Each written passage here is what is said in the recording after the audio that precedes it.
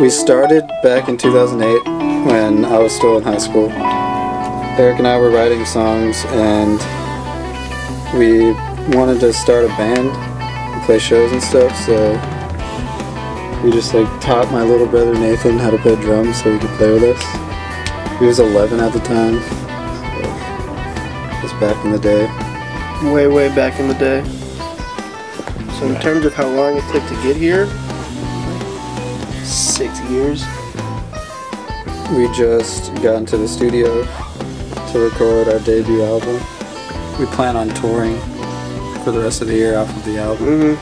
So the real reason we're here today is to tell you guys that we are officially on Sumerian Records. True. It's true. We are on the roster now. This is fact. Very stoked to release some new music.